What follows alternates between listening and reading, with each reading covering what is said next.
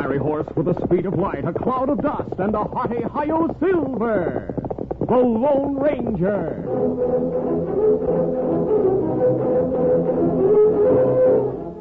Before this exciting adventure, a word from our sponsor. General Mills, makers of Cheerios, the oat cereal that's ready to eat, Betty Crocker Mixes, and Wheaties, the breakfast of champions, present by special recording, The Lone Ranger. Say, isn't there something pretty wonderful about the delicate flavor of fresh roasted peanuts? Doesn't it make you hungry just thinking about it?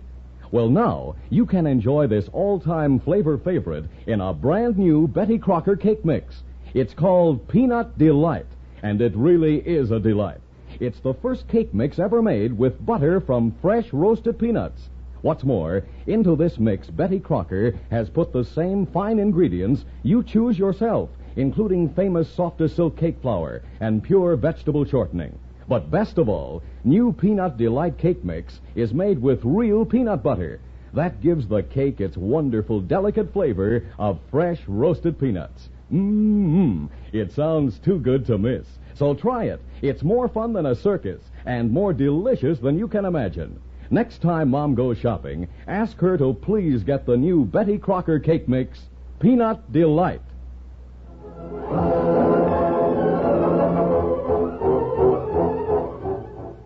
With his faithful Indian companion Tonto, the daring and resourceful masked rider of the plains led the fight for law and order in the early western United States. Nowhere in the pages of history can one find a greater champion of justice. Return with us now to those thrilling days of yesteryear. From out of the past come the thundering hoofbeats of the great horse Silver. The Lone Ranger rides again. Come on, Silver. Let's go, big fella. Hail, Silver! Hooray!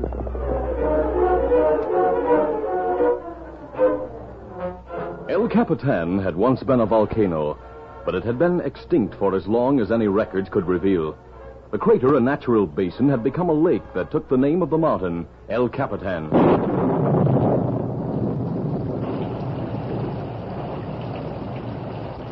The rain had been falling for many days with intermittent thunder, and for several days the Lone Ranger had been camped in a sheltering overhang on El Capitan's gently sloping side, awaiting his faithful Indian companion Tonto. As the hoofbeats of an approaching horse sounded above the steady rain, the masked man rose to his feet. His white horse Silver whinnied softly. Yes, Silver, it's our friend at last. Now we'll know what delayed him. Oscar, fella. Kimasabi. Yes, Tonto. Indians say El Capitan Lake, still in the valley. Me sea lake, an Indian right. The lake at the mountain top? That's right. Rain make lake higher and higher. Soon lake start over rim. The water once starts over the rim, will soon wash a deep cut. And all of lake spill into valley. Make small river through valley overflow. Tonto, every ranch in the valley will be underwater. That's right. The ranchers are warned in time they'll be able to move their cattle out of danger in the hills on both sides of the valley. Maybe you look at lake, see what happens. All right, I'll start now. You ride down to the valley and warn the ranchers. I'll wait for you at the edge of the lake. Adios. Adios. Get him up, strong. Easy, steady, big fella. One, Silver!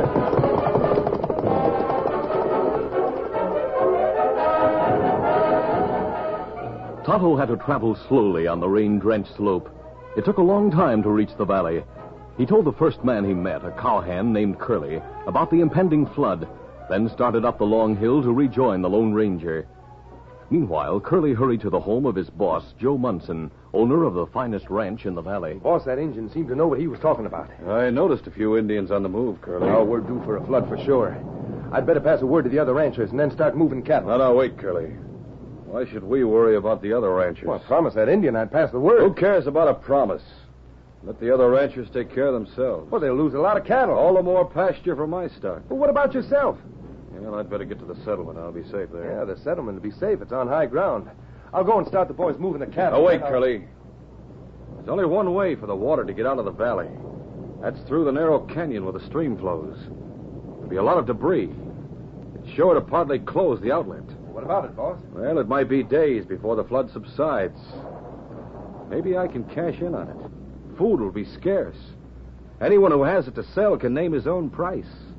and get it. I reckon the 2 cafes and Widow Larson's store will do a land office business. Curly, we've got to work fast. I'm going to town. I'll buy up all the food in both cafes, and I'm going to buy out Widow Larson. I'll own all the food in town. But, boss, you're asking for trouble. Well, I'll be ready for it. By the time you and the others have moved the cattle into the hills, I'll own Widow Larson's store. You bring the men there and bring guns and ammunition. I'll get going.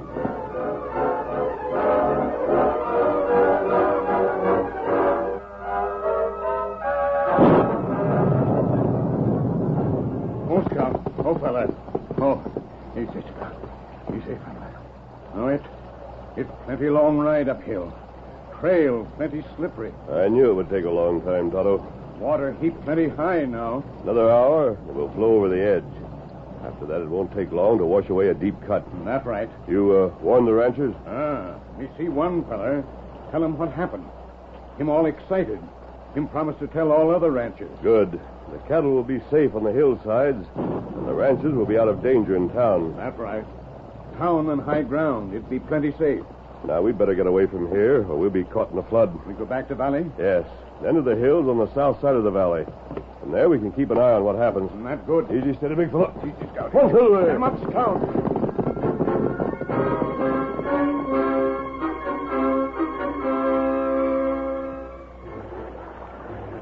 The rain stopped during the night, but the water continued to rise.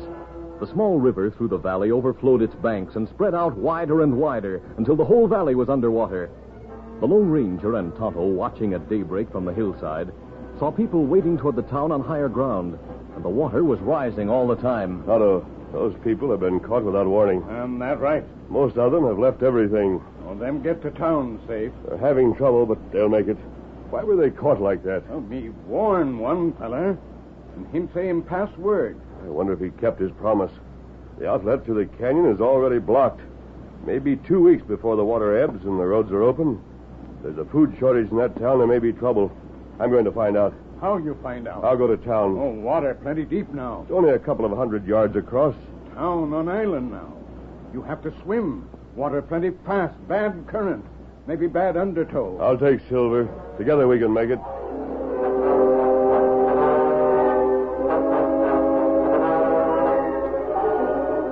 In the center of the small island that held the town above water, a crowd of people had gathered in front of the locked doors of the store Widow Larson had sold. In the group stood Marshal Blake and the Widow Larson, as well as a number of refugees from ranches. I can't savvy why Joe Munson doesn't open the store for business. Why, he must know there's a lot of people needing to buy food. I can't figure why Munson bought the store. But he's a slick one. He must have something up his sleeve. Here he comes. Huh? Munson! I want to talk to you. Howdy, Marshal Blake. Morning, everyone. Morning. Munson, is it true you bought up all the food in town? Well, I made a couple of deals, including the store. That's what you mean, Marshal. These people need food. Fine and dandy. I got it for sale. The price will be a bit high. How high? Well, maybe 2-3 times the usual. Who can afford such prices? Well, I can appreciate the fact that you folks might be short of cash. I'm willing to take mortgages on your land. Marshal Blake, come quick. Man's trying to cross the water. What? Where's he coming from? South side. He can't make it. Well, he's got a horse and fighting hard. Maybe we can help him somehow. We'll see what we can do. Come on, boys. Hurry For the moment, food was forgotten. Marshal Blake led the way to the south side of the island and saw the Lone Ranger and Silver fighting furiously against the tremendous power of the surging water. Several times, both horse and rider were sucked down by the treacherous undertow. There were cheers from the bank when the two once more came into view. We're holding the rope ready. Come just a little closer. Maybe I can throw that far. Stand clear, let me try. Here comes the rope, mister. Try to grab on. All right, let her go, Ray. Grab it, mister. He's got it. Hang on before you in. Willing hands pulled in the rope and helped the Lone Ranger and the gallant Silver to the safety of shore. Dripping water, the masked man looked at those who had saved him. I owe my life to you people. Not by a jugful. That horse would have made sure. What a horse. Mister, my name is Blake. As the marshal, I'm the only law there is. I should ask questions about that mask. You'll have to take my word that I'm not an outlaw. Maybe I will, and maybe I won't. You must have had a mighty good reason to cross that white water. Now, why'd you come here? I knew you'd be cut off from food supplies. I came to see how you were fixed. We're not fixed. All the food in town's owned by Joe Munson. Aims to take our ranches for enough to eat. He bought out my store. Were none of you warned that there might be a flood? No. I sent a warning. What? If you send a warning, I'll bet Munson got it and didn't pass it on. Why, that ornery scheming polecat. He figured to turn our trouble into a good thing for himself. That's right. Marshal, Joe Munson should be taught a lesson. There's nothing we can do about it, mister. We got to eat. And to eat, we'll have to pay whatever Munson asks. Maybe not. We'll see what can be done.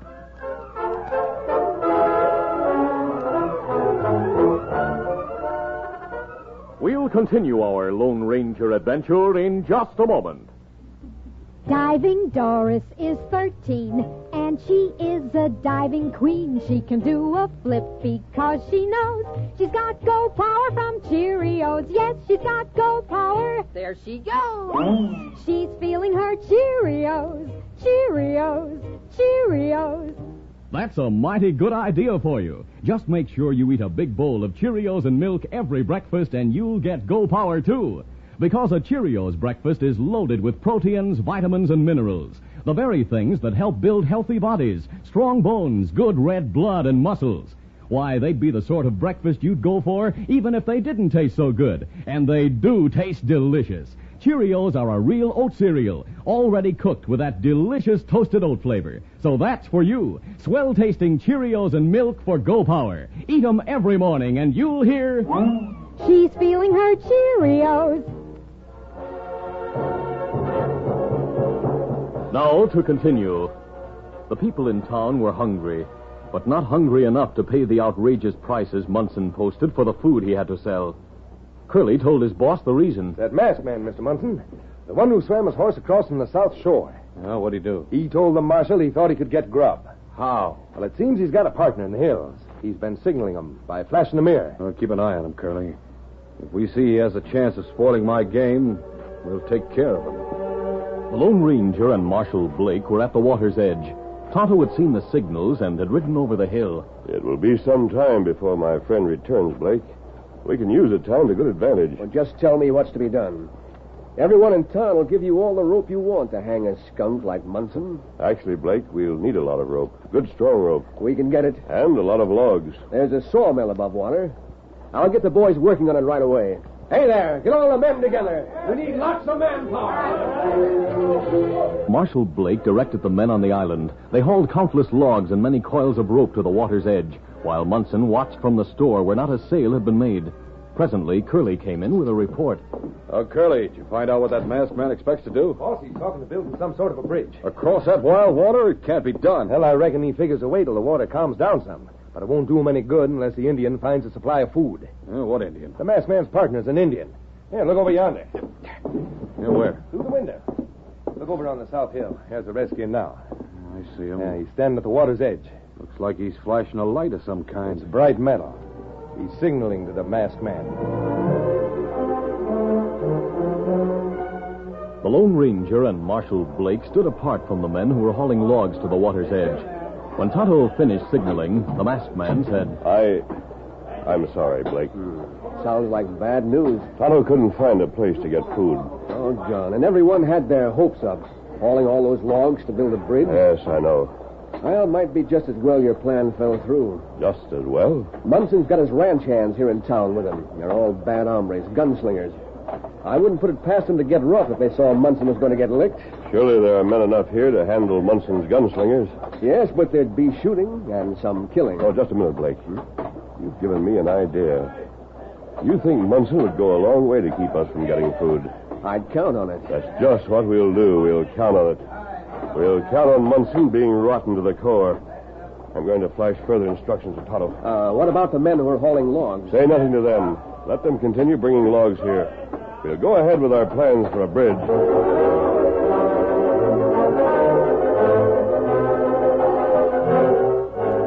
That night, the fury of the water lessened.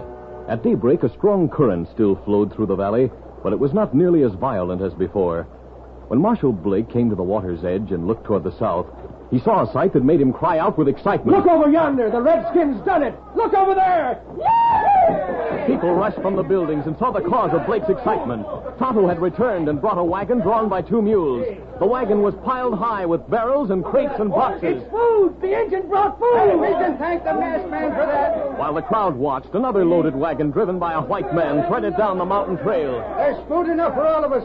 All we have to do is get it across the water. How can we get it here? We got no boats. Boat wouldn't do anyhow. Couldn't paddle against that current. Hey, the masked man has something in mind. Where is he? Here he comes. Hey there, look. Your Indian friend has brought food. Yes, Marshal. I knew we could count on Tonto. Now will you come with me to call on Munson? Munson? What? We'll give him one more chance.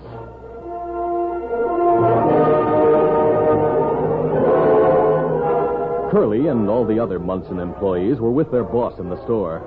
They saw the masked man and Marshal Blake approaching, and their hands crept toward their guns in case of trouble. Leave the guns alone. We came to talk, not to shoot. Munson, I want to talk to you. Well, you paid a high price for this store.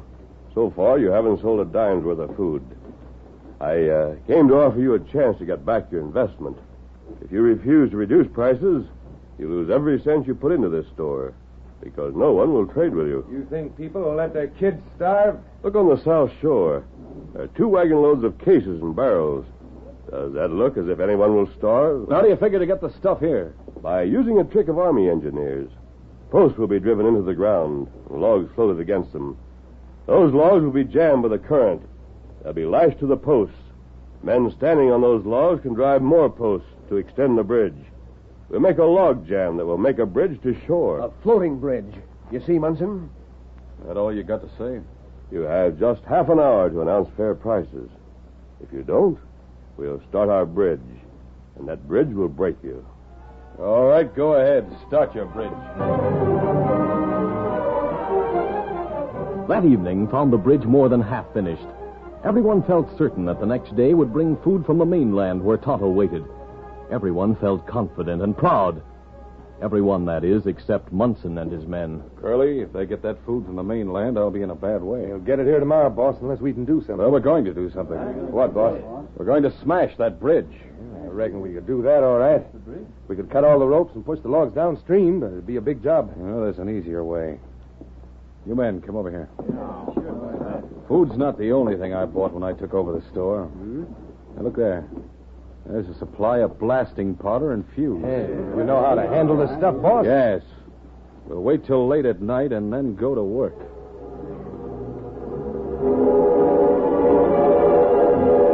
Under cover of darkness, Munson and his men planted heavy charges of blasting powder where the bridge was fastened to the land, then crawled out on the floating logs and fixed more explosives at each of the stakes that kept the timbers from floating downstream. Making their way back to shore where the rest of Munson's men were waiting, Munson and Curly lighted each fuse in turn.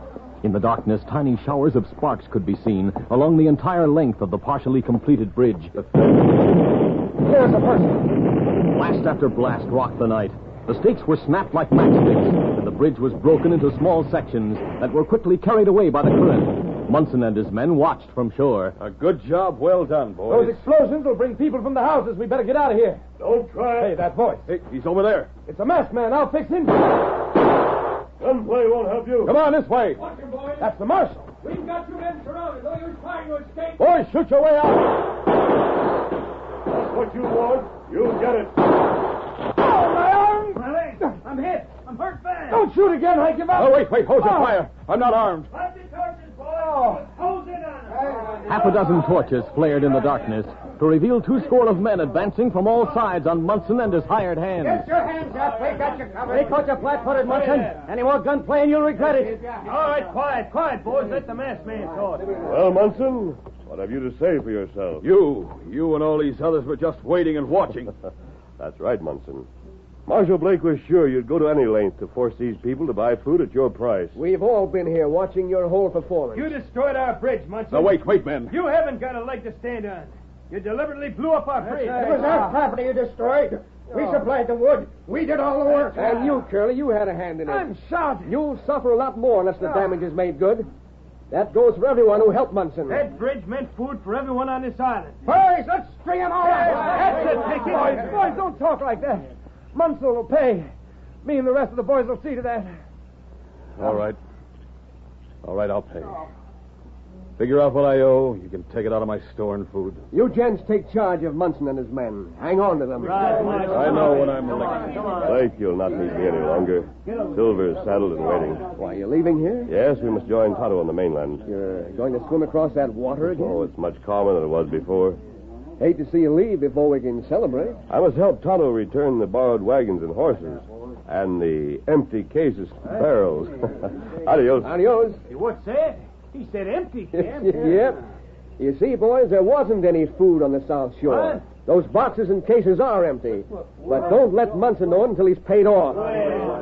You see, the masked man counted on Munson to take steps, just like he did.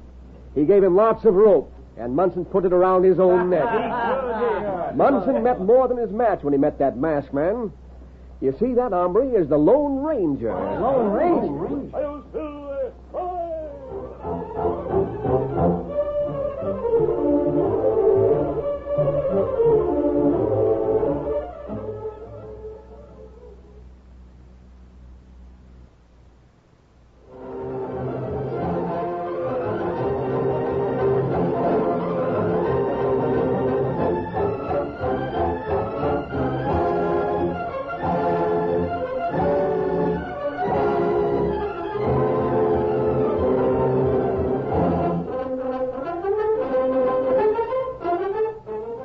The Lone Ranger, a copyrighted feature of the Lone Ranger Incorporated, is produced by Pendle Campbell Muir Incorporated. The part of the Lone Ranger is played by Brace Beamer. Your announcer, Fred Foy. Listen to The Lone Ranger, brought to you by special recording Mondays through Fridays at this same time.